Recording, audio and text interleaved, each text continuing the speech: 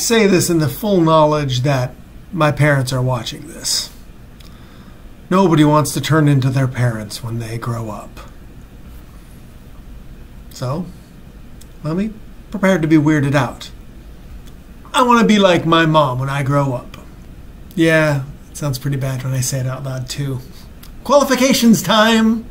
When young kids talk about things, especially their parents, what they want to be, they might say things like, I want to be an astronaut, I want to be a mailman, or I want to be like my mom or my dad. But that's not really what they're saying. See, what kids mean, like any people, is that they're looking for power, or not power, but agency in their own lives. We all want to have a say in our lives, even when we're really small. That's why teenagers are kind of a pain, because they think they know what agency looks like and are usually fucking it up. That's okay, that's pretty normal. It's why parents and teens often fight, because of that divide, with neither side necessarily seeing what the other is talking about or trying to accomplish.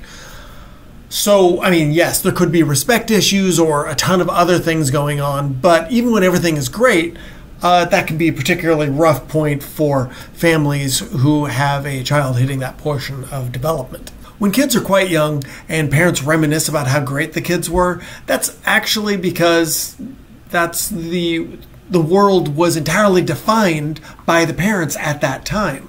Like a tyrant do.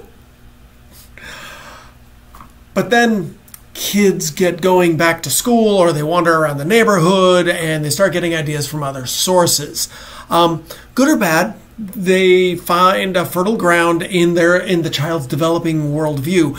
And now the role models begin to take place on the main stage past the parents, sometimes still including them, but not always. Then the worst happens. They become adolescents. And friends take main stage. Defining those values becomes all about finding the cult of personality that the adolescent wants to belong to. Whatever's most important to them. Jock, pop, goth, anything will work. And I lied, because then the worst happens. The adolescent transforms into a teenager. They begin testing their own value systems, working or not, and they're doing it on their own, which finally helps them have something that looks somewhat developed right about the time they turn into a young adult, right around 20 to 25.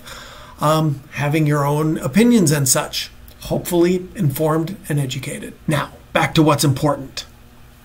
When I take time to look back at all the people that I respect and love, it's really hard to beat my mom.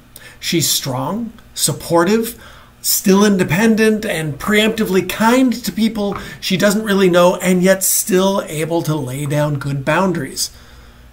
So, yeah, I want to be like my mom.